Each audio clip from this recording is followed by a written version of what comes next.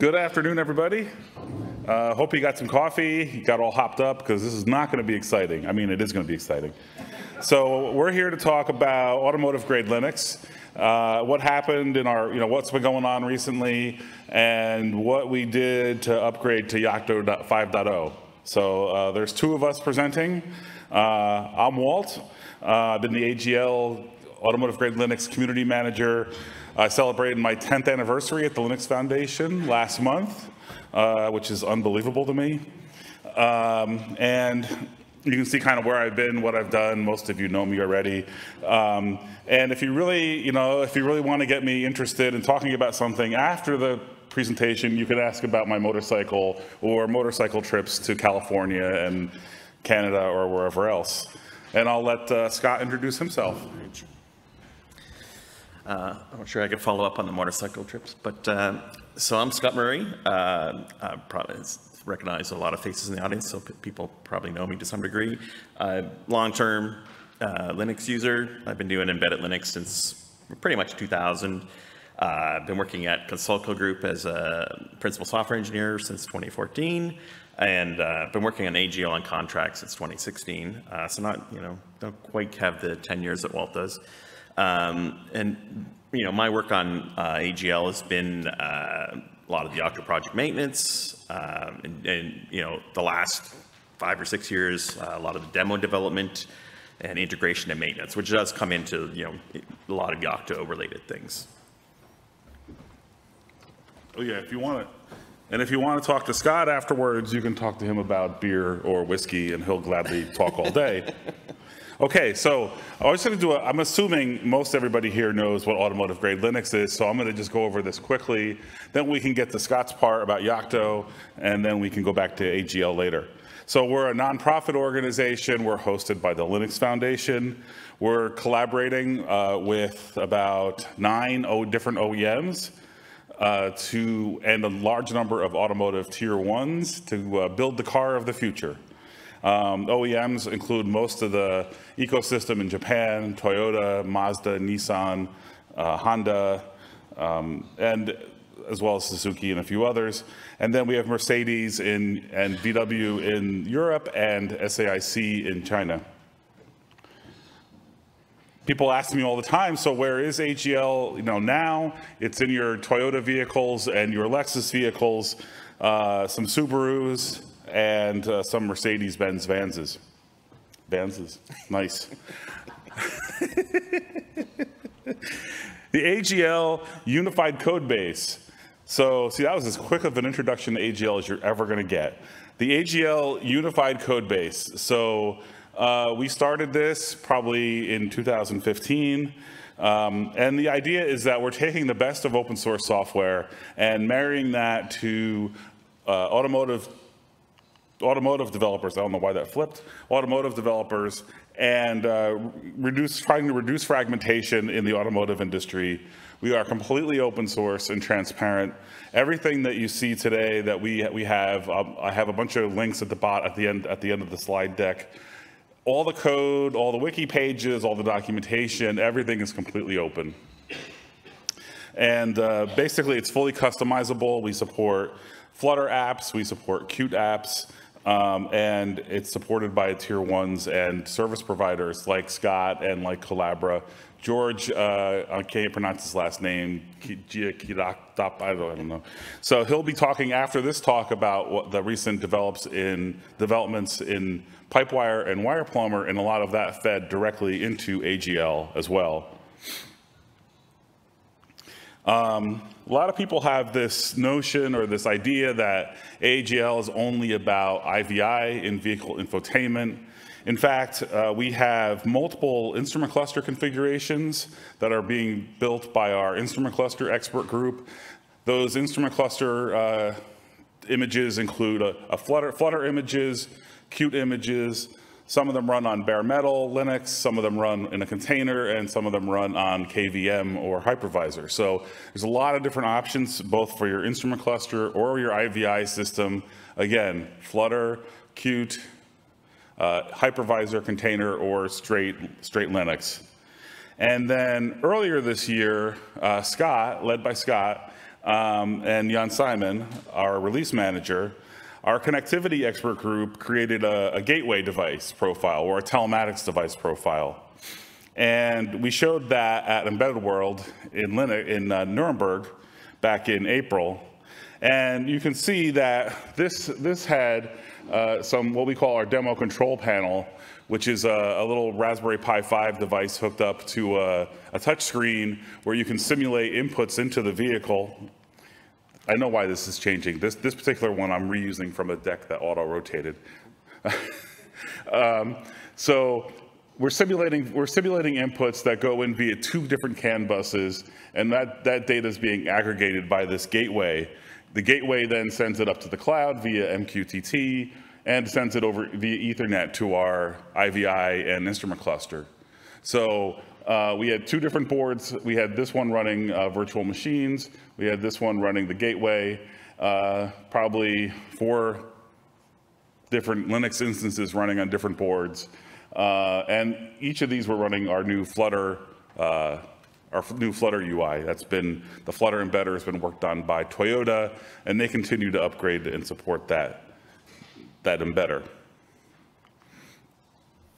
I like this slide. I think Dan Cauchy made this slide. He called it the AGL Aquarium.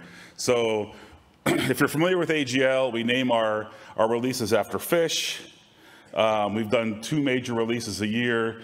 We support those releases with patch upgrades. So Scott will talk a little bit about our Yocto patch up, our process for doing patch updates based on the Yocto LTS. Earlier this year, we released Quirky Quillback, which was version 17. That was released back in February. We had basically, at that time frame, we had a brand new UI developed pretty quickly by ICS and by Scott and integrated into our famous Green Machine demo that you may have seen at other trade shows. And basically all the reference apps were converted to this really nice new UI that ICS developed for us from a blank sheet of paper. We now have Amazon Graviton AWS support, so you can spin up an AGL instance in the cloud. And we added a RISC-V architecture earlier this year as well. And then in July, we added to the aquarium a royal ricefish. He wears the AGL crown proudly. You can see. That was released on July 12th. And so that's really what we're going to talk about today, for the most part, is our upgrade to Yocto 5.0 or ScarthGap. That's the new Yocto LTS. We also did the latest upgrade, an upgrade to the latest version of Flutter, that Toyota supported, which at the time was 3.19.3. The IVI home screen for Flutter was updated even further. And Scott did a lot of updates to kuxa.val, and the gateway demo image was added into our images as well. And finally, the Raspberry Pi 5 is now supported. So with that, Scott will talk about the road to ScarthGap. Sure, thank you. Or the bike ride to ScarthGap if you're Richard Purdy. That's going to be topical in a second. So, Walt's, kind of giving you this is, Ricefish was the release where we, pushed out ScarthGap support. AGL, we've been tracking the Yocto Project LTSs since they started with Dunfell. And so basically that was supported up until April. So basically we supported that for the 4 years. And then, we still have a Kirkstone release, which is going to go for 2 more years, which I believe is Pike is the release that's going to continue, or Quillback is going to be the one that's... I did present this before, so it's rusty. All right, so we're going to keep going until 2026 on that release. But we do have this new ScarthGap release that just came out. That came out at the end of April, and so that's going to go for 4 more years. And so it's interesting to note that both Dunfell and Kirkstone, when they released, it was officially, the story was they're going to be supported for 2 years LTS. But both of them, as the end of the 2nd year approach, they were extended 2 more years. With there was discussion happened inside the Yocto advisory board and the steering committee. But this time it was official from the get-go. This is a 4-year LTS. And so that, overlaps Kirkstone, of course, the same way that the Dunfell and Kirkstone did. And we're going to keep tracking, like, I mentioned that we'll keep going with Kirkstone. And, those updates at this point, when there's a new, Kirkstone branch release on Yocto, those aren't big updates at this point. It's just, security fixes for the most part. So what is this scarf gap? Thankfully, Wikipedia has a picture. If you look, Google scarf gap, you do find this page on Wikipedia. And so this is one of those basically mountain trails that Richard Purdy, the Yocto maintainer, likes to sort of spend his free time on mountain biking.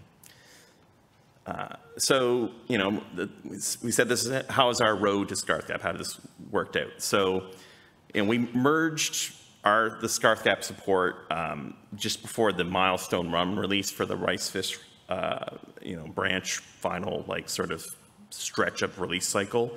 And that was at the end of April. And so that was actually before Yocto Project officially tagged and released upstream. And so how we were ahead enough to actually do this. So in AGL, we have what we call the next branch. And so how that sort of came about was usually, back in the beginning, like 8 or 9 years ago, every Yocto release, AGL would basically do a branch. We'd do the work to, get AGL sort of ported to the new release of Yocto, and then we would merge that and we'd throw that branch away. And so when the LTS releases of Yocto came along, it started to be the case that we decided we were going to basically stick to the cadence of the LTSs upstream, and we weren't going to update to the interim Yocto releases. But as I'll show in the next slide, it's problematic to sort of just start at, when the LTS release comes out, start the porting process then. So after Yocto Project Dunfell came out in 2020, we started a next branch to sort of keep going and sort of prepare for, we knew another LTS was coming. So, the eventual what became Kirkstone. And so why would we do this? So there's sort of 3 things. One is to spread the development across the 2-year cycle, basically, and not do that like rushed big bang integration, either just before upstream release the next LTS or afterwards. Because it's stressful, basically, to do that kind of work. And sometimes it doesn't align well with things like trade shows and stuff. Basically, it causes a lot of unnecessary stress. And so if we spread that over the couple of years, then we avoid that. As well, at this point, the Meta AGL, we have our layer tested by the Yocto Project Auto Builder upstream. And so we pretty much have to keep a branch that's always buildable by the auto builder, or else we get people yelling at us. And so the next branch is how we do that. As well, having this active branch where we're tracking what's going on upstream. If upstream makes a change that we then see doesn't necessarily work for us, or maybe it's a thing that we look, oh, this is a new feature we could take advantage of. It's good to actually be keeping up with the upstream development and sort of catch these things early, or see a change and say, well, our next release, we can plan to use that. So how do we actually do this? So basically, the master branch or main branch of AGL development, we have this branch, and the next branch is forked off of that. And as we go along, and the 2 years in between LTS releases, we're basically refreshing the next branch with new changes that are gone into AGL Master. So we do that by rebasing. And so, the goal is to have it reasonably up to date, but, there's only a couple of us that do that most of the time. So it's like right now, I think it's like 3 or 4 weeks behind. And so, probably either during the week while I'm sitting in a talk, or, next week I'll do a rebase and try and get everything working again.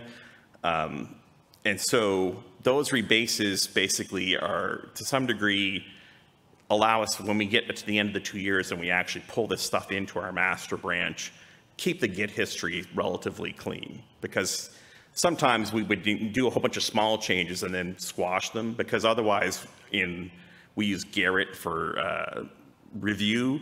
You don't want to have like 100 small little changes, change this one variable to work with, some interim Yocto release. It's pretty messy to kind of get that all pushed through. So try and keep our history clean and make the review easy when we do actually merge. And the other sort of key thing to note is we support quite a few platforms in AGL, and when we're doing this next branch sort of cycle, we really only test the QEMU machines. It's not like 100%. Sometimes I'll test things like Raspberry Pi or a few other BSPs that I know are relatively good at tracking and like keeping up to date with master. But it's easy to test QEMU, so that's what the focus is. As well, we do have to sort of do things like where all of our layers have an X branch, and the repo manifest, we have a repo, like a manifest that points to those. But then we have things like our compositor, a couple other small AGL components that we have next branches to carry changes. So for the compositor, it's basically to track Weston changes. Weston's API changes over time. And we have a gentleman from Collabra that does our compositor work. He will, basically keep it up to date as we're going through our, in between LTS releases. And so we do also have some provision for in our CI when someone makes a change and it does get merged into master branch. There's a task to try and actually rebase the next branch automatically. And so I have a little bit more to say about that, but right now the thing to know is that doesn't always work because you're going to have merge conflicts or rebase conflicts, but it doesn't gate whether the CI for their change allows it to go into master or not. It's basically a follow-on task, and Jens, Simone, and I get mail telling us that things need to be looked at. So that's sort of the process. For Ricefish, how next branch sort of ended up getting merged in. Basically, I did the last rebase to get caught up to just the last milestone of the Scarf Gap release, and did that just before Embedded World, and then we merged that in the last week of April. And so this is pretty much 2 years of work by myself. Marius Vlad from Collabra did our compositor stuff. Ian Simone as well that works on AGL, and one of my colleagues, Dennis, basically helped out in that 2-year period a couple times. So that's how we basically do this, and that we've already started. I already have our next branch switched over to the next Yocto release die head, and as things go along, there's a couple more releases, and then the same process will repeat in 2 years pretty much. So what does Scarf Gap buy us in AGL? And this won't be news to some of the folks I see in the audience, but so unlike Kirkstone, there was no massive, variable renaming happening in BitBake, and no syntax changes like the appends, underscore to colon change, and no real significant variable stuff. So the one thing I tracked down was serial console sort of got more deprecated in Scarf Gap. So now the serial consoles is the replacement. The other thing that is if you were just doing an upgrade and skipping from Kirkstone to Scarf Gap that might trip you is some of the QA checks are now actually errors. Things like the patch fuzz checking and upstream status and patches. And the host requirements are of course higher. They're listed there. The Python one is probably the biggest one where if you're using a really old Ubuntu LTS or Debian, that Python might be too old now and you'll have to upgrade.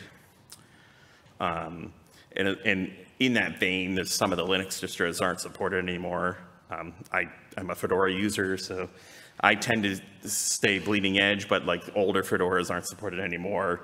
And a Debian less than 11 is probably a thing that would catch at some people that might have older Debians. And so there's some notes there as well about Ubuntu. 1804 is it's still kind of supported, but I wouldn't count on that lasting forever. And then there's some things around GCC 14 support on the host. So Fedora 40 is an example of that, where right around the time the Scarf Gap released, there were some rough edges there where you couldn't actually always guarantee that a build that had OE core plus other layers, or Pocky plus other layers, that all the bits would build with a GCC 14 based host system. And there's been a bunch of fixes gone in from a couple people, which have been in the ScarthGap point releases. And so right now, that's in, I think, a pretty good shape, actually. So some other things that came in with ScarthGap, binary package feed support, which is a thing that we have interest in AGL. There's still some work to be done there. There were some changes, and I believe Michael's giving a talk about some of the stuff he did for ScarthGap, I think tomorrow, maybe. And so we'll probably, in the next couple of years before the next LTS, we're going to do more work, I think, on AGL side to try and actually do some proof prototyping stuff in AGL of setting this up. CVE checking is improved, though going from Kirkstone to ScarthGap, there's significant changes there, but right now CVE checking in general is a bit shaky due to some of the NVD database issues. And some of the work that's going into Yocto master branch, my expectation is it'll get backported to ScarthGap to sort of clean that up and make it more robust. So right now, I would say, we're still in a little bit of a period of things being unstable there. SPDX, the 2.0 support is in ScarthGap, and I haven't heard anything definitive, but I wouldn't be too shocked if SPDX 3.0 got backported at some point.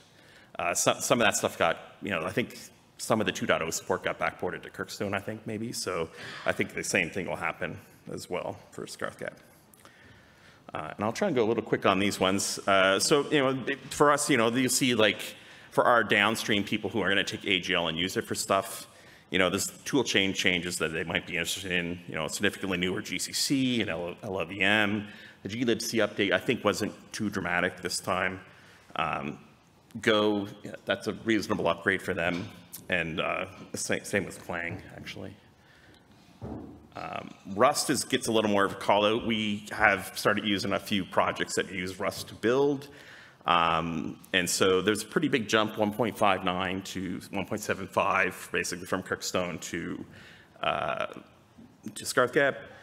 And we had actually been using 1.75. I basically created a mix-in layer for Kirkstone to provide newer Rust because like one of the projects that we use, the Cookso.bell data broker, got to the point it would not build with anything older than at one point it was 1.72, and then it's basically 1.75 now. And so it's a generic Rust ecosystem thing where it isn't necessarily your direct dependencies, but like sort of transitive or like second or third order dependencies might actually force you to need a newer Rust. And so sooner or later, I suspect, I have mentioned it in some of the Yocto calls, it's likely I'm going to make a mix-in layer for ScarthGap because it's already several releases of Rust behind Yocto Master. So this is something to be aware of if you're, doing some Rust development and using, Yocto Project. As well, kind of impacted us more maybe than some people who use vendor BSP layers.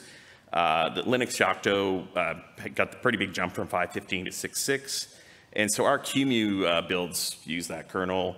And actually for native x86, we reused the QEMU build, just a few tweaks. So basically that's a pretty big kernel jump for that. And of course, need a bunch of testing. We're using the new generic ARM machine. And we haven't fully vetted system ready 2.0 support, but it's sort of an ongoing thing. I think we're going to try and make a full build for that at some point where we say officially here's a system ready image for AGL. And Walt mentioned this AWS targets now. We also have our own little machine definition for running inside KVM, which is basically a lightly tweaked QEMU, basically. Basically to turn on some extra VirtIO bits.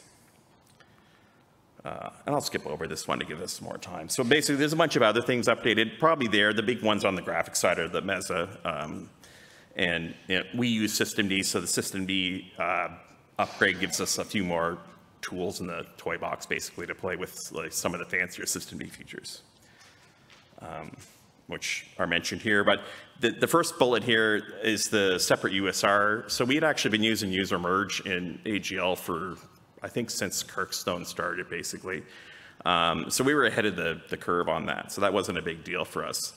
There's a bunch of TPM support stuff in newer systemd, and that's a thing we need to sort of push to some of our members to try and sort of proof that, and we have folks talking about developing some App Store stuff on top of AGL, and this starts to become very interesting of going right from TPMs into containers and stuff like that. So there's other presentations, I think, this week about those kinds of things. So this is the kind of stuff we want to actually have latest tools to support. The system extension feature, which I'm not sure how many people read Lennart's systemd blog post, but it's a pretty interesting feature where basically you can do file system overlays of your root file system, and systemd automatically will apply them on boot and stuff like that. So we haven't coded up trying anything with that yet, but it's on my to-do list to try and show live system updates and things like that. So QEMU, like I said, we're active QEMU users. The VirtIO Sound device is a new feature. There's now a generic vhost user device, which allows you to sort of more easily do development of new VirtIO devices. And so that was, I haven't used it yet. I think I have a use case for that. I'll try and code up soon. And basically, in general, VirtIO support, going from QEMU 6 to 8 is a pretty big jump. And, basically all the BSP layers, basically by going to their ScarfGap branch, we got a lot of upgrades. Most of them go to a 6.6 kernel, which is nice to get us sort of, well out of the 5.0s, except for the Renaissance. The Renaissance BSP, basically, we're still on a 5.10 kernel. And one notable thing, if you're an NXP user, they still don't have a Weston 13 recipe in their layers, which impacts us a bit. It's still a little bit of an unsolved issue. We might end up having to support Weston 12 for them. So that's sort of the state of how we got to ScarfGap, what it brought, and now where we go next. So we've already pulled in some of the point releases. 5.03 is already in the Ricefish 1801 release from last week, and of course, as there's more 5.0 releases on the 6-week cycle. We'll be pulling those in and pushing those out as updates. And so we basically do that for LTS branches. So Quillback does that for Kirkstone. Almost every 6 weeks we'll have a release. And so that's, if you're interested in seeing somebody do this as a process, we do have that as an ongoing thing. And like I mentioned, I already have the next branch sort of started as, post ScarfGap. And it was somewhat forced. The unpackter change that's going into Styhead for Yocto is basically to keep the auto builder working. I had to already sort of make those changes. And those actually at the moment, we've had to disable some of our CI automatic rebasing because the unpackter changes are somewhat widespread. And so I have some thoughts on how I can maybe kind of make that work better, but there's a good chance we might have to not do our automatic rebasing and do a bit more manual work for the next couple of years. And there we go. That's the end of my content. I think Walt has a few more slides past this point, if we have time. Do we have time? Yeah, I think so. There's 10 minutes left. Wow. 12. Okay. So yeah, just a couple comments. So in terms of collaboration, we're a very collaborative project. AGL is invested in automotive software components that are not available anywhere else, including some of the reference apps that we have, and we're continually evaluating open source technologies. And you can see some of that in what Scott just said, to provide the best in class for automotive use cases. And we've invested heavily by providing developers or upstream code to open source projects such as Pipewire, Yocto, Lava, and others. And the next talk, George will talk about some of the Pipewire stuff. And we're willing to collaborate with anybody who brings code. I think generally speaking, we're a pretty easy community to get along with. If you've got something, if you've got a recipe, you can submit it to Garrett. We'll help you get it into our code base. We're pretty willing to work with anybody.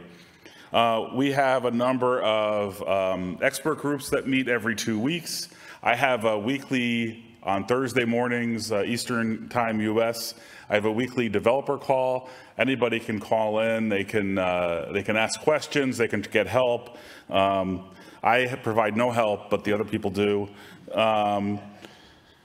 And I think for the most important thing for our purposes is that we have an open source program office expert group that's going to be starting tomorrow afternoon at about this time. There's maybe a little earlier, there's a panel discussion being led by Endo-san from Toyota.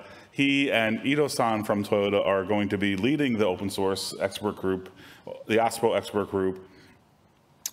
We really would like to see anybody from the automotive community, whether it's Tier 1, OEM, Tier 2, join us, we're trying to encourage participation in open source communities by automotive companies. If you've worked in the automotive industry at all in open source, you'll know that getting approval within an automotive company to even upstream a fairly simple patch can be very difficult, because there's just this misunderstanding of what open source is and what it all means.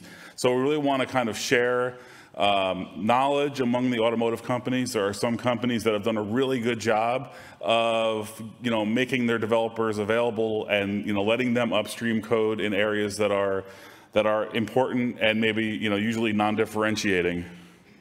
The charter for the OSPO expert group is nearly complete. We've been working on it. We're going to basically announce the charter, I think, at Automotive Linux Summit / Open Source Summit Japan at the end of October. And we'll begin bi-weekly meetings in November.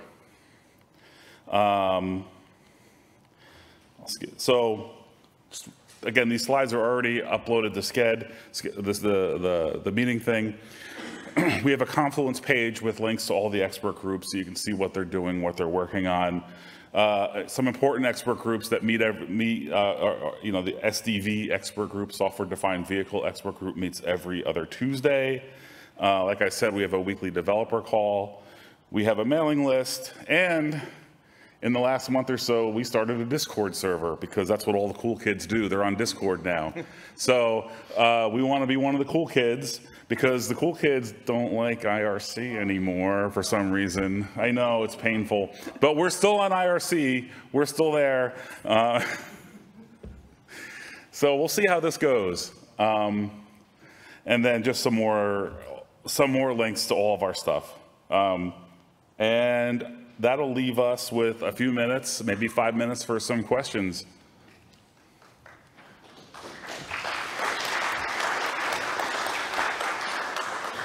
Yeah, Chuck. What is, I know you don't speak for well, maybe you do, maybe you don't know. What is the opinion in general about how much we should include in the required set of host tools? I know if you build Java, it requires 7 levels of bootstrapping hell. And there's like, no one wants to maintain it, and there's some pure functional languages, I'm forgetting the name. Like, if you want to do shell check, it requires 18 levels of hell to get bootstrapped. And it's like, maybe we just solve that by adding more to the host tools. What's the... I'm going to let Scott jump in on that one. It's too bad I can't defer to Ian Simone. Yeah, Simon, you want to come up here and help? So in general, I'm not a big fan of just arbitrarily adding more host tools, because it makes your build harder to make reproducible, because you're removing, you then have a separate thing to document and maintain and stuff outside of, Yocto Project or whatever other, comprehensive tooling you're using.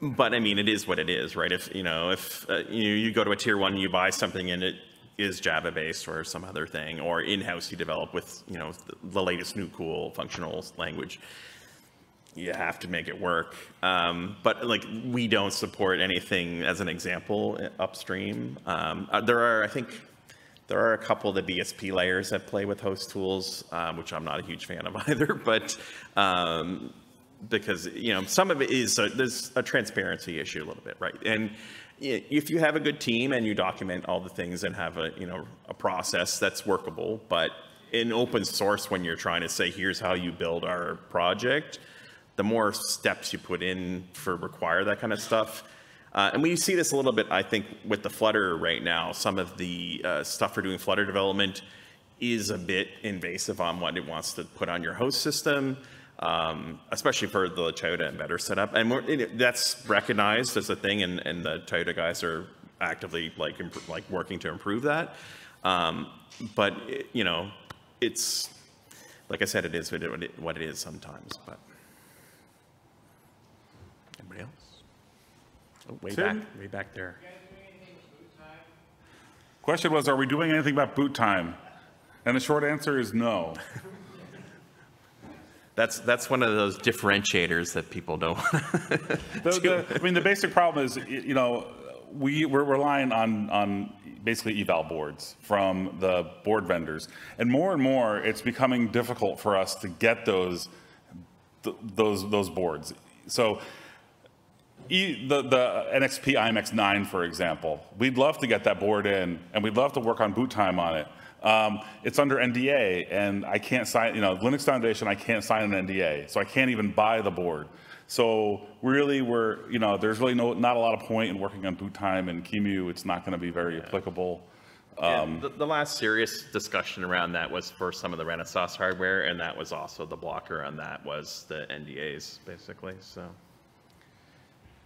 and we do have, to some degree, the members' security and boot time are a couple of the things where they're like, we'll do it in-house. We have teams. So they're less concerned about doing it in open source, unfortunately.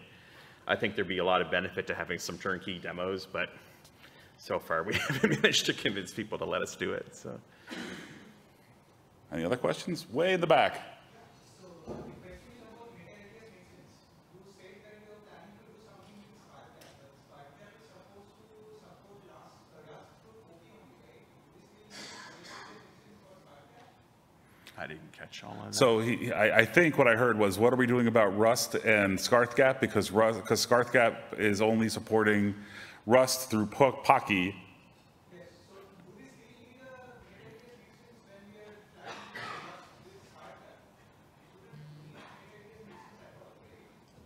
So the mixins, I mean, so what Scott was saying is, yeah, right that it's fine, but you know, we're going to be supporting this. We're going to be supporting ScarthGap for the next 2 years, and the feeling that we get is that we're going to have to advance to a later version of Rust sometime in the next 2 years, and have to do a new ScarthGap. It's basically guaranteed that we will have to have a newer version of Rust, because the data broker we get from Bosch and ETAS, which is an open source project, they have other developers, but all it takes is them.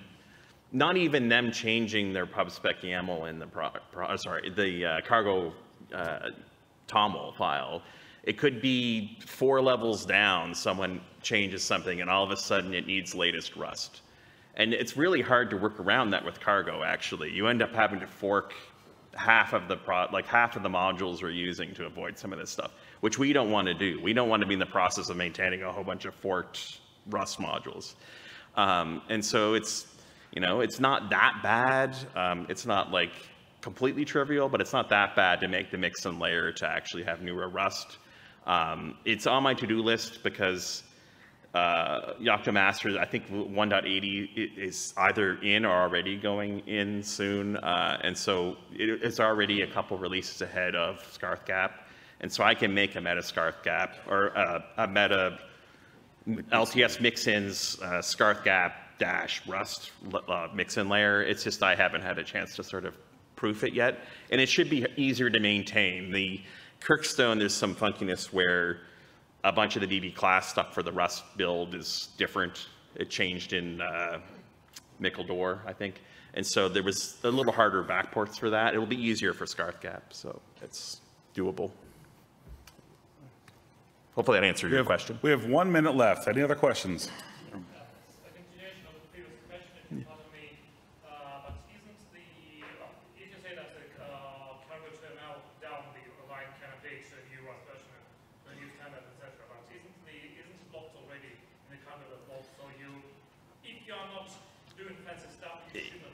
Right, but you're consuming someone's project, and if they do a cargo update, and their lock file refers to the new thing and you want to build it, you have to then try and regenerate the lock file, and that doesn't always work. But it's state It's not stable. So we're Because it only locks that top level, and people mess up their semantic versioning when they do updates. I can dig through our history and point out. So the big one is that broke recently is the command line processing stuff, CLAP, in the Rust ecosystem. Some of their dependencies all of a sudden forced a new, like needing new Rust. One thing to keep in mind is that Scarf Gap is in LTS, but AGL keeps moving on. So Ricefish, salmon, tuna, I forget what U is, they're all going to be using Scarf Gap for the next 2 years. And we're going to be pulling in new updates of Flutter, of the data broker, et cetera, et cetera. And so they may require later versions of Rust. Yeah, so if we were static, yeah, I completely agree with you, but we're not.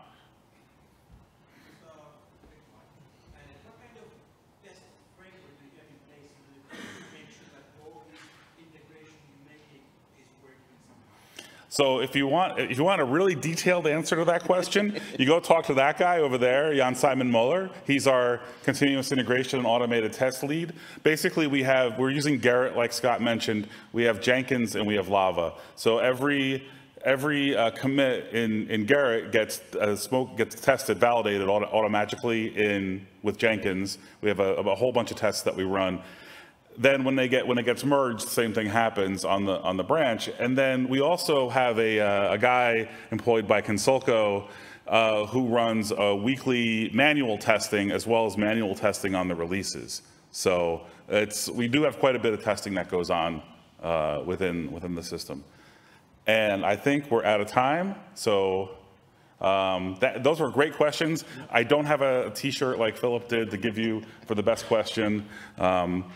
But thanks, everybody. Enjoy the rest of the conference.